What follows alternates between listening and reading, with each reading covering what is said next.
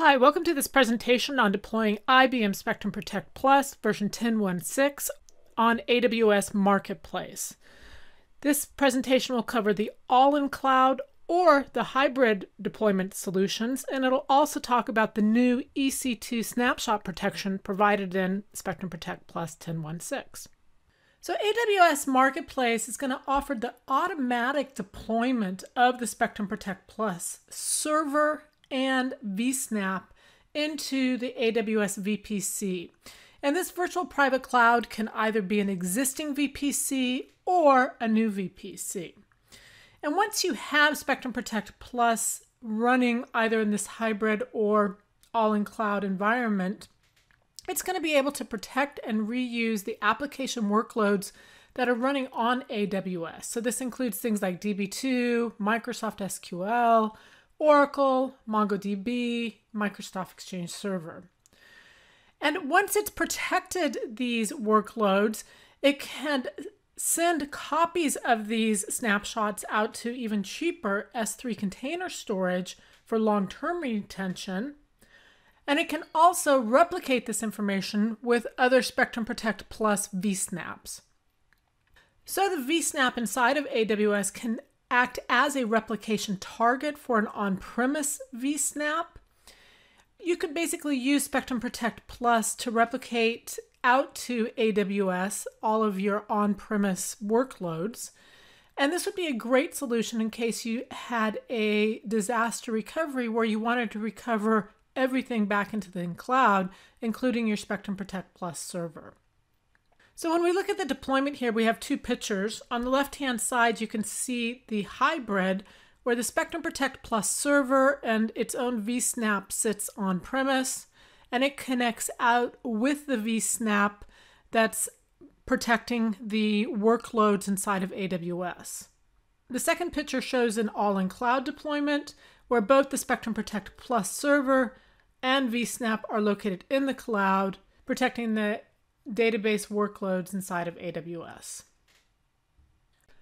Spectrum Protect Plus version 10.1.6 introduces the option to protect EC2 using a snapshot which will be stored locally inside of AWS, but managed by Spectrum Protect Plus. So both the backups and the restores and the amount of time those snapshots are kept is managed by Spectrum Protect Plus. And this is a new option you can select when you're installing Spectrum Protect Plus inside of AWS Marketplace. So this solution gives you enterprise-proven data protection and reuse for these workloads like SQL, Oracle, DB2, MongoDB, and Exchange. It gives you that replication between on-premise and in-cloud vSnaps, and it gives you the ability to easily offload those vSnaps into a S3 object storage out on AWS. This Spectrum Protect Plus version 10.1.6 also gives you the ability to protect EC2 environments. When this is installed, it's installed as infrastructure as a service. So we work with AWS to automatically deploy and configure the entities. So if you're doing an all-in cloud, we would deploy and configure the Spectrum Protect Plus server and the vSnap. There's robust reporting where we can see what's going on both in the installation as well as in the product itself. And once Spectrum Protect Plus server and vSnap are up and running, the customer then is going to manage the installation of updates as well as the everyday ins and outs of the Spectrum Protect Plus server.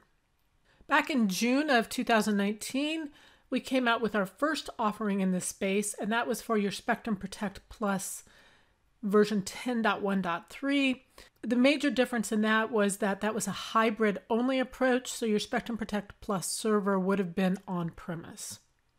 There is a deployment guide which will walk you through step-by-step what I'm talking about and what I show in these additional videos here, where I actually go through an installation both in an existing VPC and a new VPC.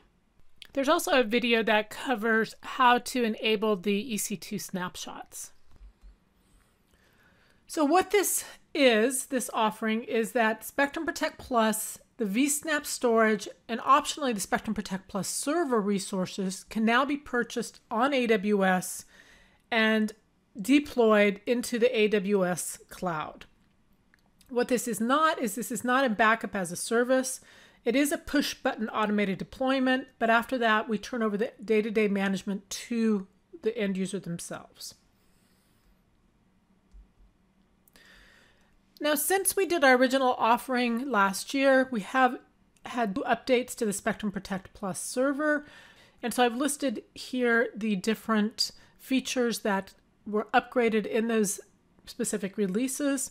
There's also YouTubes that talk about details of these specific releases. When it comes to purchasing and pricing of the Spectrum Protect Plus solution in AWS, the customer is going to bring their own license for Spectrum Protect Plus server. And this license can be purchased through the Passport Advantage.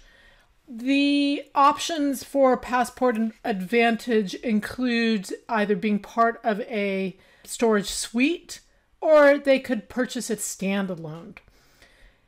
Now, one thing to note is that when the Spectrum Protect Plus server is installed for an all-in-cloud AWS solution, it will have a temporary 30-day license associated with it. So the user will have to go into the Spectrum Protect Plus console and register a Spectrum Protect Plus license before the 30 days is up. The customer also has to pay for the Amazon resources, and so this includes the servers that the vSnap and Spectrum Protect Plus server might run on, the storage, the optional S3 bucket, the Elastic IPs, the Bastion host, and anything else that's required to run this environment. Spectrum Protect Plus, the approximate pricing is about $2,000 perpetually or $60 per month for 10 VMs. And then depending upon other options you have out there, whether it's front-end or back-end licensing inside of the suite, those will have different options available. And if you are a Spectrum Protect Plus seller, the compensation for this is the same as if you were selling it standalone in a customer's on-premise location. So when you go to plan this installation, you do want to look at our Spectrum Protect Plus blueprints and sizers. This is going to help you with recommendations about the architecture, as well as the size of the vSnap that you'll need out there. And it'll also help you determine, for instance, if you want to do deduplication and so forth. So once you run that sizing tool, you will simply take the outputs from that and enter it directly into the Amazon Web Services while you're going through the deployment. There's a place that'll actually ask you for the server repository size, and so you'll take your sizing information and enter it directly there. Now, one nice thing about the AWS deployment is that when it comes to an instant type, we've figured out for you the best instant types out there, so you can kind of select from that list the appropriate instant type. And so that takes a lot of the guesswork out of the type of hardware and performance that you'll need out there. Okay, let's take a more technical look at this solution. So when we talk about the all-in cloud, we're talking about having both our Spectrum Protect Plus server as well as our vSnap, which is basically our repository, our storage pool, sit inside of the AWS cloud. And this is going to be the same location as the applications that we're protecting. And so you can see this gives us a couple of great use cases. The first use case is that you can do your normal data protection from the Spectrum Protect Plus server and the vSnap, backing up these different SQL and DB2 and MongoDB and Oracle databases.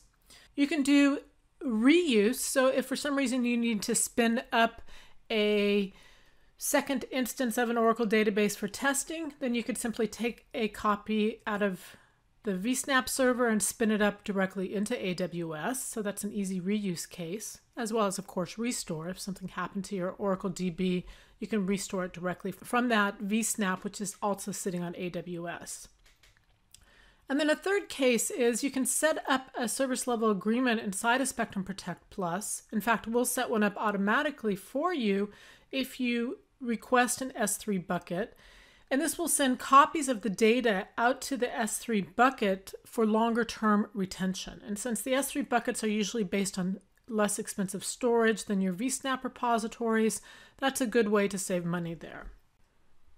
If you enable EC2 snapshot protection, you'll see here that the Spectrum Protect server is controlling the SLA that dictates how often the snapshots are created and how long they're retained. The Spectrum Protect Plus server will also enable the restore, but do notice that the snapshots themselves are being stored inside of AWS on S3 storage. Okay, so this was the all-in cloud solution. One thing I didn't mention as a use case is this disaster recovery. If you did have a disaster and wanted to restore everything into the cloud, including your Spectrum Protect Plus server, you could go ahead and do an all-in-cloud deployment and have a DR environment ready to go and start recovering the data that's needed to keep your operation up and running. Okay, the second scenario is hybrid. In this case, on-premise here, we have the Spectrum Protect Plus server and a vSnap that goes with that. And so this would be protecting the customer's on-site applications or virtual machines. In addition, we have another vSnap server sitting out on AWS. And for this vSnap server, we'd be backing up the databases that are residing in AWS. Obviously, this is going to be a more rapid backup than trying to send these database backups across the network back to the on-premise site. So with this case, we can do a couple things. One, we can replicate the two vSnaps between each other so that you could have a copy of your on-premise data also being stored in the cloud and vice versa. You can reuse the data that you're backing up here to create test cases or restore damaged databases or other applications into the cloud. And then, of course, you can also send copies of the data out to an S3 bucket for long-term retention.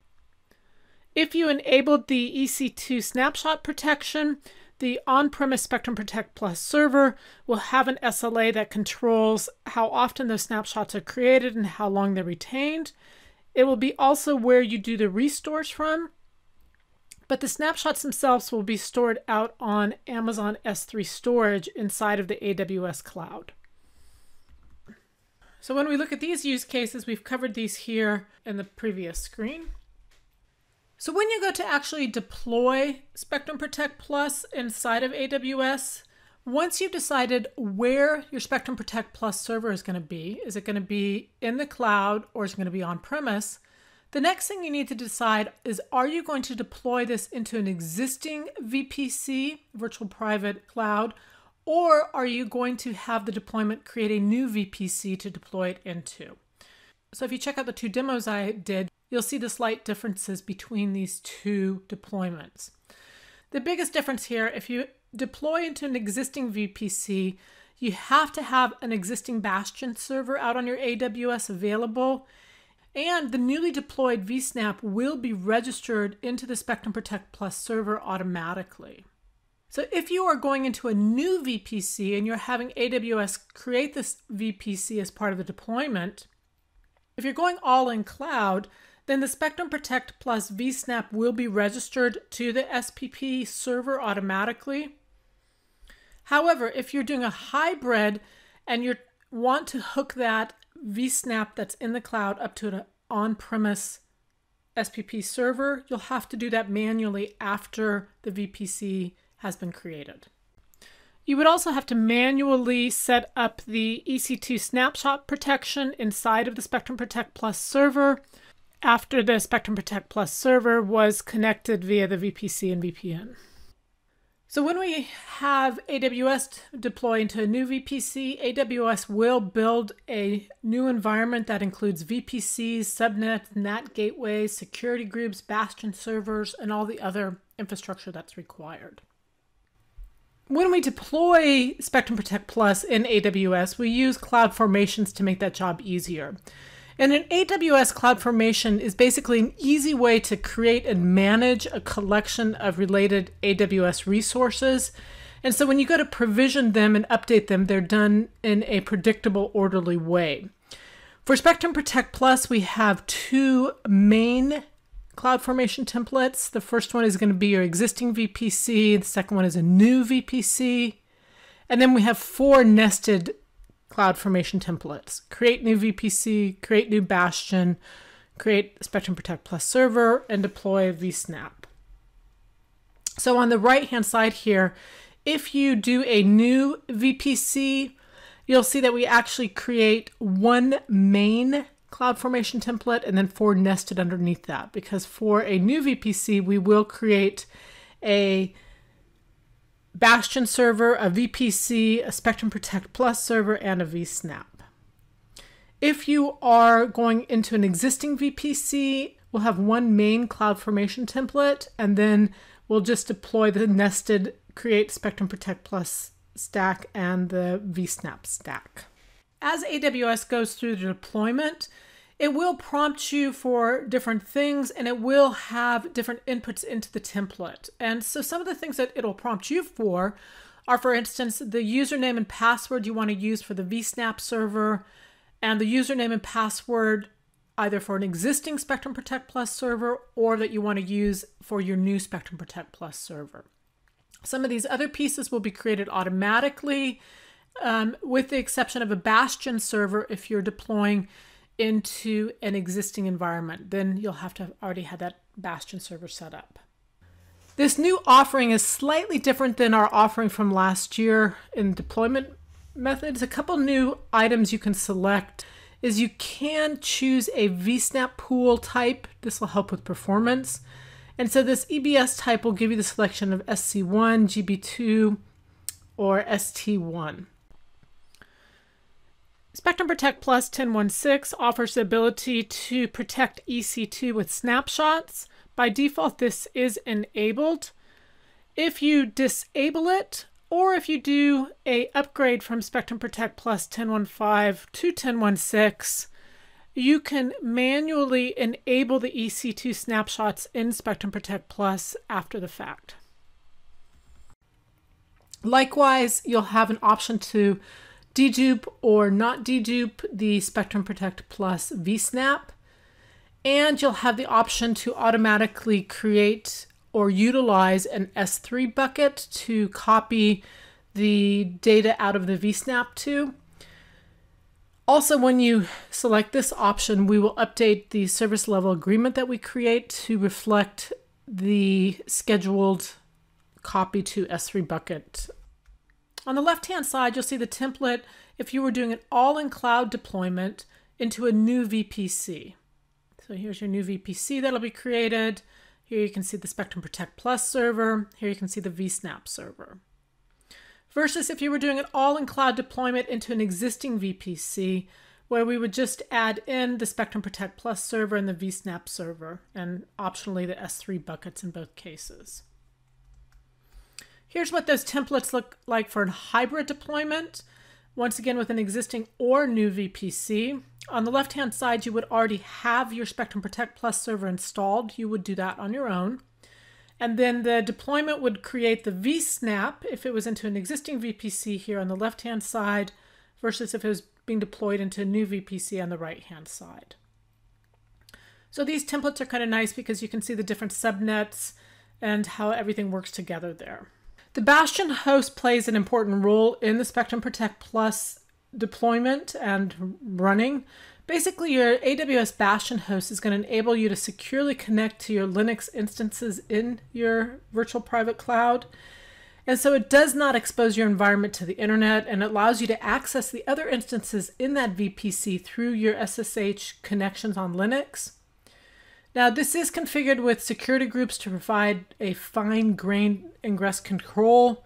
The Bastion host, remember, is going to be created as part of a new VPC. If you are utilizing an existing VPC, then you have to specify the Bastion server in that configuration. So one must already exist. For technical requirements, your AWS account has to have the following resources. And if it doesn't, then you can request the service level increase out there. These resources include the virtual private clouds. You have to have one of those, whether you're using the all-on-cloud or the hybrid solution. Elastic IP address is also one for each of those solutions. For security groups, you're going to need 2 for the all-on-cloud solution versus 1 for the hybrid solution. IAM roles, you need up to 3. Instances, you need up to 3 for the all-on-cloud and up to 2 for hybrid. HDD EBS volumes, up to 16. SSD EBS volumes, you need 9 for the all-on-cloud and 5 for the hybrid. And then the NAT gateways, subnets, S3 buckets, internet gateways, and auto-scaling groups are the same for both of them. You will also need a key pair, and you can either use an existing key pair or you can create one specific for the Spectrum Protect Plus. The IAM permissions to deploy AWS CloudFormation templates are administrator access, and that's managed within IAM itself. You may choose to use custom policies with more restrictions if you decide so. You also have to have a VPN tunnel to establish bidirectional communications between the existing VPC and the Spectrum Protect Plus server if you're doing a hybrid solution. When we set up an EC2, the server instance is configured for a vSnap component. According to the Spectrum Protect blueprints, we require that each vSnap server EC2 instance have 50 gigabytes of Amazon Elastic Block storage, an EBS SSD volume, a dynamic number of EBS SC1 volumes, and log and cache disks as defined by the blueprint that correspond with that vSnap size. For each Spectrum Protect Plus server EC2 instance, you can see here what those requirements are. And we've based this off of a R5A.2x large recommendation inside of the Spectrum Protect Plus blueprints. Like I said earlier, before you run this deployment, you will want to utilize the blueprints and the sizer. It will also help you understand your Spectrum Protect Plus server environment. So you definitely want to run that ahead of time, and those outputs will translate directly to the instant type that you need to choose. And that instant type will be based upon not only the vSnap repository size, but also dedupe, if you've enabled that for the vSnap or not. As you go through the deployment in AWS, you can monitor it with CloudWatch. And CloudWatch is basically a monitoring service for AWS cloud resources and applications that are run in AWS. And part of this Spectrum Protect Plus offering is to enable you to go into CloudWatch and figure out what's going on. So here's just some examples of using the CloudFormation stack or using an instant ID to monitor those groups. Okay, so what are the actual deployment steps when you're ready to go into AWS and kick this off? First of all, I recommend checking out the deployment guide. Step 1, you're going to sign into your AWS account. Step 2, you're going to subscribe to the IBM Spectrum Protect Plus AMI. Step 3, you're actually going to launch the CloudFormation template. And it's going to be in this template where you do things like choose if you're doing an existing VPC or a new VPC, where you choose which version, which I would assume would be the latest version of Spectrum Protect Plus software you want to use, where you choose if you're doing a hybrid or an all-in-cloud installation, and where you provide other things like your key pairs and so forth. It's also in the details section that you'll see the new option to enable or disable EC2 snapshots. So the final step is to go in and finalize your Spectrum Protect Plus server and vSnap are connected and working. Make sure the SLA is out there.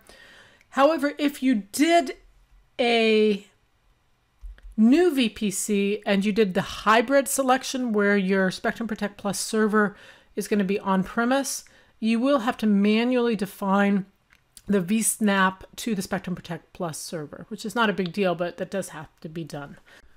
Likewise, if you wanted to enable EC2 snapshots, you would have to do that manually inside of Spectrum Protect Plus.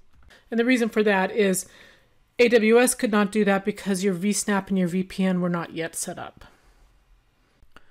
So we're currently deploying Spectrum Protect Plus version 10.1.6. As new releases come out, you can go into the management console of Spectrum Protect Plus and update the new releases. That's not a problem, but it will be the customer who does those updates. When going through the AWS Marketplace, deployment of Spectrum Protect Plus in either a hybrid or all-in-cloud solution, in the CloudFormation storage detail step, you will see a new option to enable EC2 snapshots on Spectrum Protect Plus. By default, this is enabled. If you leave this, it will create a new IAM user with the roles that are restricted to just EC2 snapshot functions. And then it'll take that IAM user and register an account into Spectrum Protect Plus server using that new IAM user access key and account. It'll create an SLA policy inside of Spectrum Protect Plus, and then you, as the Spectrum Protect Plus administrator, can go in and assign EC2 servers to be protected via that SLA. Now, the EC2 snapshots will be stored in the AWS S3 storage. They are not sent to the Spectrum Protect Plus vSnap.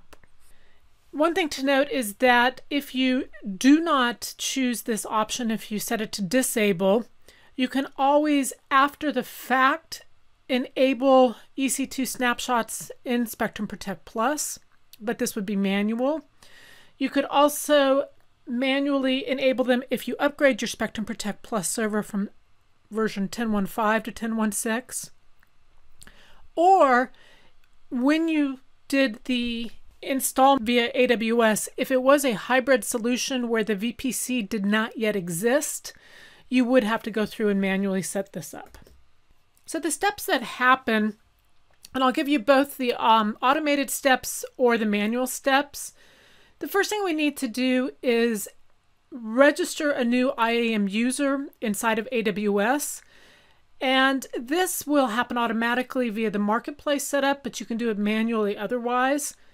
Then you'll go through and inside of Spectrum Protect Plus, you'll set up a SLA policy. You'll register this new IAM user. You'll then have Spectrum Protect Plus run an inventory to see which of the EC2 regions and instances are out there. And then you'll associate the EC2 instances you want to back up with the SLA policy. And that will cause the EC2 to be backed up and protected on a scheduled basis. And this schedule and the retention of those snapshots are going to be managed by Spectrum Protect Plus. Now, the snapshots will remain on AWS in the S3 storage. They're not going to be copied to the Spectrum Protect vSnap. If you want to restore one of those snapshots, that can be done through the Spectrum Protect Plus user interface also. For the AWS EC2 registration, we first create an IAM inside of AWS, and that will be given the specific permissions required to manage that snapshot. And you can read about that in the Spectrum Protect Plus Knowledge Center if you want more details on that. You'll then take that IAM's access key and ID and register those inside of Spectrum Protect Plus. You will also need to create an SLA inside of Spectrum Protect Plus. If AWS is doing this for you, it will have the SLA policy called AWS_policy_snapshot and then a number. And the SPP account will be AWS_cloud with an AWS key of AWS_key. Of course, you can do this manually as well by simply going into Policy Overview, add SLA policy, and selecting a Amazon EC2 policy. One thing you can add in after the fact inside of an automated AWS if you want is the snapshot prefix. And this would just be a prefix put on the snapshots created by Spectrum Protect Plus for your EC2 images that are stored out on AWS. Spectrum Protect Plus will run an inventory against AWS to find out the different regions, the different instances, and so forth. And you will choose from these instances which of those you want to associate with an SLA. And so you'll need to do this whether you set this up via the AWS Marketplace install or if you manually did that. And so here you can see we've assigned these to a SLA policies. And this can be instances or tags that can be assigned to an SLA policy. The snapshots will run according to the SLA's schedule, but you can also do on-demand snapshots if you want. In order to do a restore, you can choose one of the snapshots that exists out in the AWS environment, and then you can choose to restore that and choose where you want to restore to. If you do restore to an alternate availability zone, then you do need to specify the subnet for that instance being restored. Now, all EC2 restores run in a clone mode, so it's basically creating a copy of the instance from the EBS snapshot that's out on AWS. Instant access restore is possible for individual disks if that's supported on those disks, and if you drill down past the instant level to select those individual disks for restore, that will then kick off a restore job of just those individual disks. Another new option in Spectrum Protect 10.1.6 is the ability to protect NTFS or REFS file systems. And if you want more information on how this file system backup occurs, check out this YouTube video. One thing to note is that this file system backup will be sent to the vSnap that's sitting out on AWS. On YouTube, we've got a couple of videos of actually deploying the Spectrum Protect Plus solutions inside of AWS, so check those out. Also, you can check out the deployment guide. I've put that link here. Okay, thank you very much.